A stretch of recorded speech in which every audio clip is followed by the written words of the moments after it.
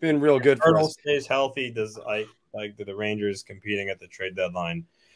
Well, he'd be a rental at that point. He's an unrestricted free agent this summer, so it would come down to how much the Rangers are willing to give up for him. I would say a first and a prospect. Nothing really more than that. I'd probably say a second and a prospect.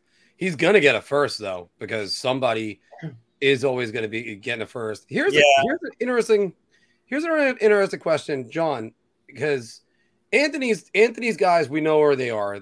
The Islanders are all in. The Islanders are cup or bust right now. If the Rangers are, say, in 5th place outside on the wild card, should they go with the group that they got, or should they be focused on buying to get into the playoffs? I'm going to answer this in 2 different ways. One, I'm going to answer as to whether they should or not, and 2, I'll answer as to what they'll do.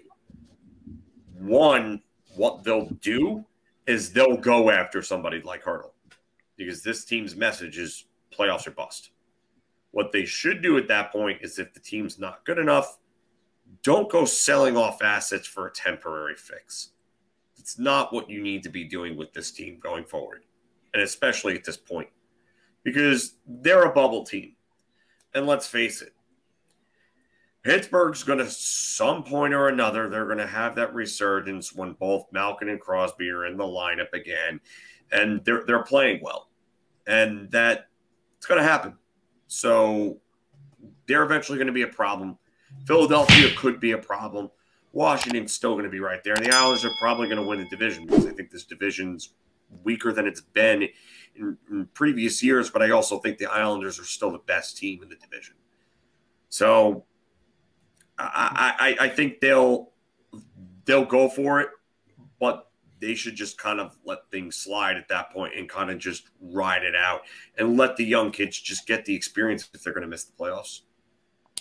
Because I can make the case for 6, possibly 7 teams that can make the playoffs in this division.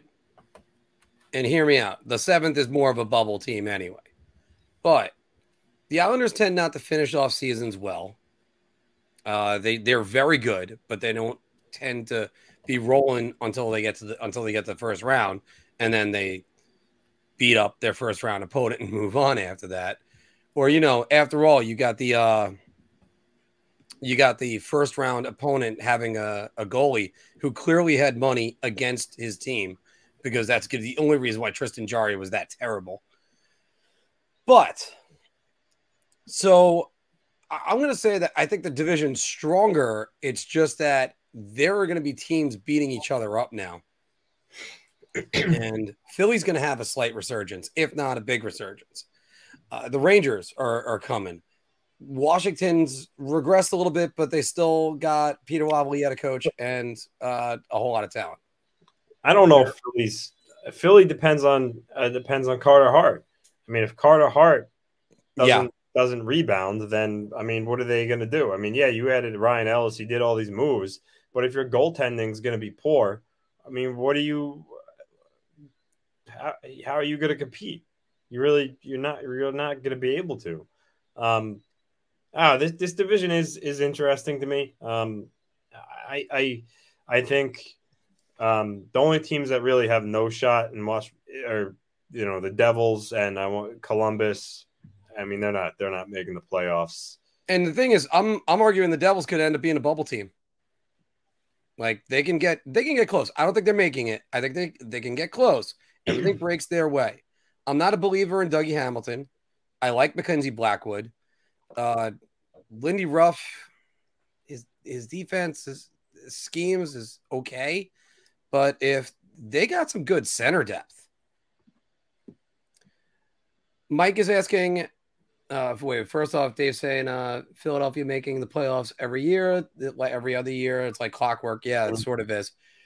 What about giving Elias Pettersson an offer sheet? I think it's too late for an offer sheet from any other team. Yeah. If you like that video, we got a lot more. So check out any of these that are right over here. And don't forget to like, share, and subscribe. Your ideas are intriguing to me, and I wish to subscribe to your newsletter.